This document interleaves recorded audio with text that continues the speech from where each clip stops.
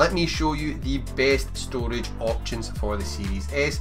I will also leave affiliate links down below in the description to each storage option, so you can easily find them if you wish to get a great deal and pick up one for yourself and support the channel at the same time. These mechanical hard drives have much larger storage space for a low price.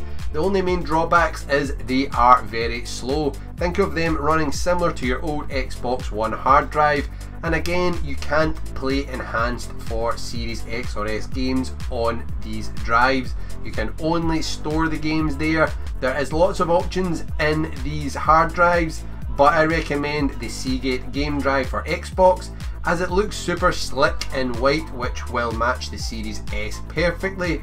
Also has 2 TB of storage and includes 1 month of Xbox Game Pass, all for around £60. Next up is the happy medium, which is an external SSD drive. I say this is a happy medium because whilst you cannot play Series X and S enhanced games from this drive, you can store them on it and then copy them back and forth between the external SSD and the internal storage in a few seconds, like you can see on screen right now. You can play Xbox One games, and any backwards compatible games you do will load faster than on a standard Xbox One console drive. I currently use this SSD to store and play Warzone from, so if you've seen any of my Warzone streams, it is running from my external SSD. Being a happy medium is the price, which is far lower than the Seagate storage expansion card, ranging from £50 or dollars up to £100 or dollars depending on the size of the drive. Storage expansion card for the Xbox Series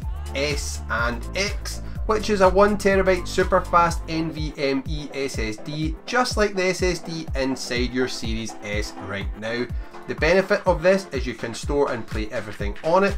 By this I mean you can store and play Series X and S enhanced games in all their glory from this drive, as well as any Xbox One, 360 or original Xbox games you download from the Microsoft Store or Game Pass.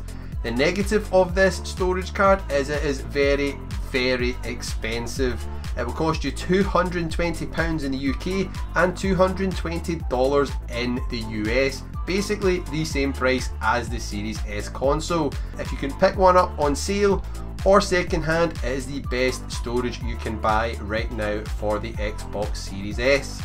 If you have any questions, leave me a comment down below, and why not check out some of the best accessories for your Xbox Series S by clicking the card on screen.